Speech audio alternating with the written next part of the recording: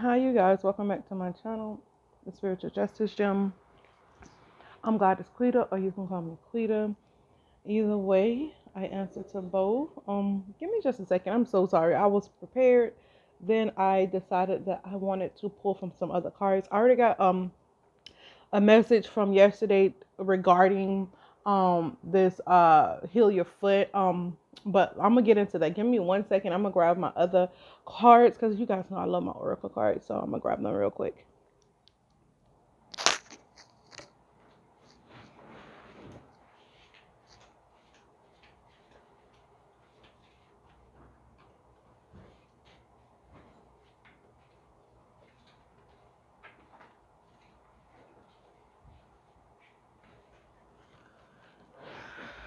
Okay, sorry about that. I'm back. Okay, first off, we're gonna leave off from the message from yesterday.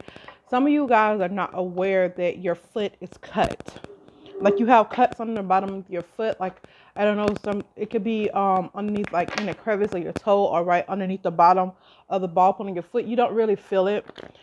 This is cut magic, and this has to do with prosperity and wealth. It's just called cut magic, and it has to do with your prosperity and wealth. How can I put this? Spirit say aloe, honey, or you can use some Neosporin, anything to heal up that cut, that wound, but you spiritually want to cleanse that too. I personally would use some witch hazel, but you can use anything you feel led to. It's a lot of different ways to heal your foot, heal cuts in your foot, but just nourish your feet because they are the vehicles to your destiny, which is your money, your wealth, your finances, your cornucopia. So we have the wicked out here being wicked. We don't expect nothing more of them but to be wicked. So this is what they're into, this new full moon, and they are doing ruining spells, Ten of Swords spell, ruin. Like they want to end somebody, kill, in ruin spells. This is why they're doing it. They want to kill the vehicle to your destiny. That's what they're trying to do. And if you read the Bible, it talks about the vehicle to your destiny. So, yeah. Anyways, we won't get into that. I'll only refer back to the Bible because that's where I got that from. The vehicle to your destiny. I'm like, God, what do you mean by this? Anything that carries your wealth, your soul, your livelihood, anything that, a lot of times, some people, wealth is their healing ability. A lot of people don't know that. Wealth is health, meaning to heal is wealth. And anybody that's not healing, they out here being wicked and doing other things to other people, you know that they don't have wealth within them. So, yeah, these people are spiritually dead. That's what spirit said. They're spiritually dead. They're gonna be walking zombies around here, literally walking zombies. And I say that because they'll do anything for money. And if you can be controlled by money, then baby, you're a zombie. Because all you do is got money on your brain. You don't got God on your brain. God is love, not money. Anywho, we're gonna move forward. Yes, Spirit said, looking at this situation from a news perspective, they're attacking your second chakra as well. Yeah. Yep, they're doing this under the moon. Like I said, it's under the moon cycle. Maybe I had where this particular individual was downloading stuff into my subconscious, like the stuff I would watch. They would like do subliminal videos or something, subliminal magic, so you could go watch certain stuff, and while you're watching it, it has stuff where it was downloading stuff into your subconscious, like, and then they do it in your sleep too.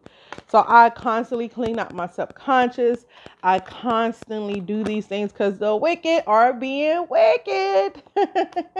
I expect nothing less. So when you expect nothing less of the wicked, then you know they don't play fairly. They don't play nicely. They don't play by the rules, and they try to do anything to sneak attack, sneak hit. It's always about being sneaky. People who are of God, they are bold. You know what I mean? They're like the sun. They're bright. They're bold. It doesn't, they like peace. They don't like terrorizing people because they understand that only hurt people hurt people. So these people have to be miserable inside to attack you. You get what I'm saying? So, shine that big old Ra energy. Shine that big old sun energy. Go ahead and shine that big old solar plexus energy, because that's what it is, baby. Yes, do the damn thing. I'm sorry, I'm in a really good mood this morning. Yes, your daughter Value is here. Sorry, I dropped the card, you guys. I get it. Oh, Jesus. Yes. They created some kind of contract with this new moon cycle. I know you guys saying this. Oh, yeah. Today is the 6th. Ooh. Today is a good day. Well, they created some kind of new contract with this moon cycle. I'm trying to see what this contract is. Or is this some kind of attachment? They created some kind of contract to have an attachment to you. Some kind of attachment with your patience. What I picked up too, it kind of be, they probably is doing mood, because that popped up in my mind. They're doing mood spells like to make you make you appear moody. Yeah, and that's the truth. They did this. Yes, they did this. They thought they was gonna get away with it, because I have the world card with the fool card. That means they thought they carelessly did that with the cycle. Like they thought they was gonna get away with it. They freely did it because they didn't think that nobody was gonna see them. Newsflash! I see you. God see you. The Most High sees you. We see you. They could did some kind of low vibrational I want to say low vibrational magic, but what God is telling me to use is black magic over your relationship, over your healing process, over your happiness. I see some low vibrational energy done under the moon. So not only did they do something to your moods, but they did something to your relationship or something to your love. Hold on, let me see. Yeah, this is the contract they created. Definitely a It keeps saying, I keep getting the world card. No matter how many times I put it back in, God said, don't even. It's a lot of positive. I don't know. It's like they did all of this and God still blessing. It's still blessing you. It's a lot of positivity I'll see coming in quickly too. Very quick. God said this situation is already turned around, but they did do this really. What's this over this person? Love. Anybody that love you, they want them to hate you. They want them to see you in a low vibrational light. Yeah. Anything to do with your sex life too. They don't want you to have a good sex life. They did all kind of low vibrational magic over your life in this moon cycle, this new moon cycle. Oh my gosh.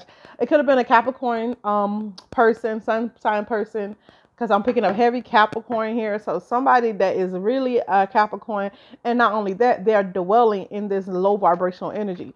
You got to understand, Capricorn is not always low vibrational energy. Capricorn sometimes you need rules and structure to run this world, but this person is upside down. So clearly this is a Capricorn who's in their devil side, basically. Spirit, what I'm getting here is all you need to do is cleanse your second chakra. A lot of stuff is already turned around. Archangel Ariel wants you to reach out to him. Well, to her, sorry.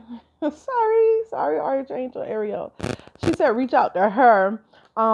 And that just simply means clean your second chakra. You can pray directly to Archangel Ariel to get this removed, or you can do the high frequency music to remove this from your chakra. And yeah, Spirit say you got common sense. You know what to do. Like Spirit's like, be optimistic about cleansing, doing this cleansing, because when you cleanse, it's some kind of reward that you get when you cleanse. Or when these people do that, yeah, because they're doing some kind of sneaky behavior. So they say, and they're waiting for 7. Let's see what comes up in that again. 2. Okay, 772. I know 72 is a great number. So 772 could be your angel number. To look up 772. Let me look that up real quick while I'm sitting here. But what I'm getting here is they did some kind of sneaky behavior. They're waiting for it to like basically manifest.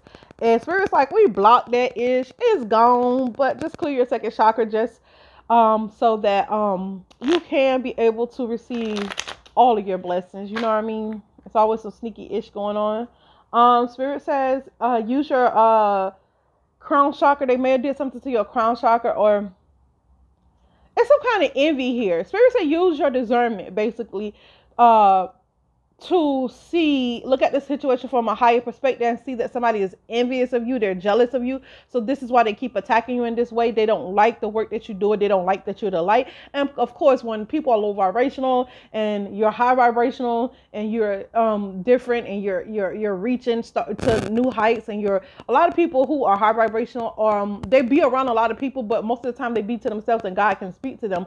So a lot of people don't like that you stay to yourself, but yet you're a people person. I am that way. And that's why I totally get it. Like, you're extrovert, introvert, and I do both. I do both. I'm good with both. 10 on the clock. Spirit say, yeah, this is the truth. Like, they don't. God said, look at it from a higher perspective and attach from all feelings. You know, just from a I say a God perspective, because if I see things how God see them, as close as possible as I can see how as God see them, then that would bring out your understanding of the situation. Like, okay, this person is low vibration, this person have this and that womb to heal, and you won't be so apt to judge this person, because I do that too. Sometimes I found myself judging people, and I'm just like, Twitter, we're not gonna do that. And I'll be like, God, forgive me, because that's not what we do. These people are low vibrational because they have attachments. They have entity attachments, and they have some kind of envy in their heart. Their heart is not light as a feather. When your heart is not light as a feather, baby, you cannot float. That means you cannot go up. You cannot float. You cannot go up, ascend. And this is what weighs a lot of people down. People like, how do you do this? Keep your heart as light as a freaking feather is what I'm trying to tell you. Even when somebody do me wrong, I forgive them. That don't mean I don't know what they do. I know what you do, but why am I holding a grudge? That's between you and God, because you don't got a problem with me. You got a problem with the God in me. So if you got a problem with the Most High God that dwells within me, then your problem is with God. It's not with me, and God gonna deal with you. Okay? Yeah. So it say you do see your value, and you need to basically something with your stability. Yeah, somebody tried to cause some instability with your finances and your value, to your self-worth and your family and your love. They wanted you to be in anxiety, to be private, to be in poverty. And they wanted this man, who is the other part of your vehicle to your soul, to not see you in this beautiful seventh chakra, which is this crown chakra energy. They did not want this person to see your soul, basically.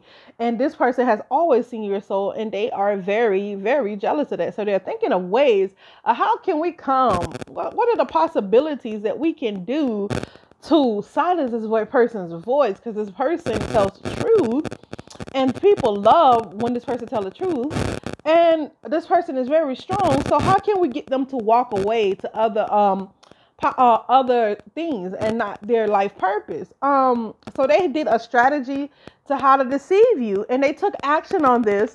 And Spirit said this is supposed to happen. They wanted you in the indecision, but Spirit came in and, no, baby, this person is on her or his path. So why are you trying to block this person? So it could have been a community of people, but Spirit stepped in, and these are the angels. Thank you, angels. Spirit stepped in.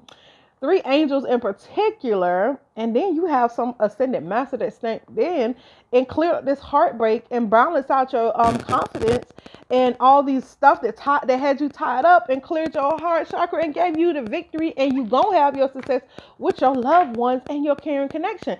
Spirit say, don't play with them. They about their life.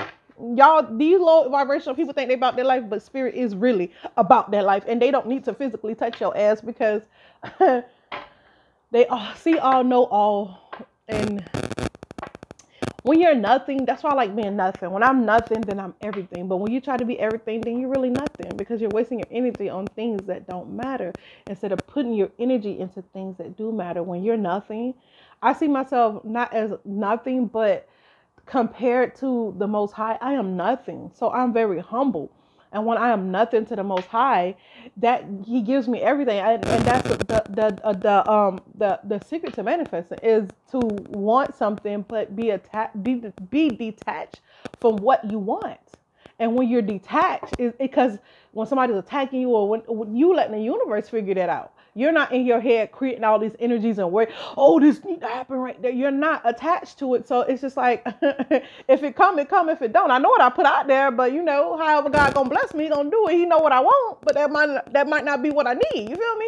Or that might not be what she wants to give to me. So I have to be open to other possibilities as well. But when you know your life purpose, see, I know this is my life purpose. Reading tarot cards, connecting to the archangels, being a medium. I actually talked to my brother last night, which is really good. But being a medium and doing all those things is really my calling. And I know that ain't nobody can take it away. You can try to delay it or stop some blockages, and I have to clear it out. But that's all you're gonna do. And you in the midst of doing all that, you're creating more bad karma for yourself. We already have karma to deal with when we come in this lifetime. Why do you want to create more for yourself? It's easy. To me, it's not easy to heal, but it's better for you to heal now so that you can have a prosperous life later, or however your life is going. You get what I'm saying? Maybe you start off with a prosperous life and then something happened to test your faith, and then God trying to get you, back on track. So they can build you and make you stronger. But if you continue to stay in that low vibrational energy, then what you think you're going to do? That's why I try to be happy in all circumstances. Yes, I get upset. Yes, I have feelings. Yes, I am human. But what I'm saying is I try my best to stay as positive as possible, because positivity begets solutions. If you're in negativity, all you see is problems, and you think something that needs to be dealt with. See, I don't see problems. Well, let me put it this way. I see problems, but I see them as something that I can overcome by just being positive, by just like letting people do you, like, how people are. I'm not saying let people do you anyway, but I see people before they come, and I'll be like, okay, I'm going to go ahead and act like I don't know what this person is going to do. And I'm going to let this person prove to me that they are worthy of such and such, such and such. Or it depends on what situation it is. And I go ahead and remove myself when I see that you're not worthy. I'm not going to be in the midst of a sinner and helping him to sin. Oh, I'm going to help you have a grudge against me. No, you have no reason to have a grudge against me, because I did everything in my will possible not for you to have a grudge, not to stand in your way, not to do this and not to do that. I did everything that I was supposed to do, and then I leave it to God, because once you do that, then people have no reason. That forces people to look at yourself, and that's what makes me a diamond, because I make sure my heart is light as a feather, and I make sure I do the most right things, as possible. When I say right, I don't mean legal. I mean right as in is upright in spirit. It is pleasing to God, because a lot of things that people do in this world, and they think that God is pleased with them, and God is really truly not. God is like, I'm trying to tell you that ain't right, and then they have to learn later that it wasn't right. See, I don't have to do that, because I'm in touch with the Most High. I know my calling, I know thyself, and I know my ancestors, and I know their voice. So once you know all these things and you put things into practice and you start practicing these things over and over, it creates perfection, simply because of your obedience. Obedience and the willing to fail, meaning, how can I put this? I'm obedient to the Most High God. So when I'm obedient, even if I look crazy in front of people, I'm still obedient. And my obedience is what get me blessings, because I know that I don't know everything. I'm a mere mortal person, but my connection to the Most High God is what makes me immortal. So if I tap into that and stay tapped in, why shouldn't I, there's nothing that these people on this face of earth can do to you. And if they do, it was woe unto them, because I am the chosen, I am the elected, I am the anointed, and I am the prophet. I'm all for, so I'm quadruply protected. And people are like, how does she do this? I don't do this. I just simply be obedient, and I be innocent of all charges that people try to conjure up in their mind. Oh, she did this, or she did that, and then God said he will wipe all your sins away. I am still a sinner, but I am obedient, so he has to wipe my sins away, because I try to walk as closest to God as I possibly can. And when I fail, God be like, you see what all these other people that went out here? And look at your heart. It's still light. It's a feather. So that's what washes my sins away. It seems like I'm perfect, but I'm not. It's simply that I am obedient to the voice of my father and my mother.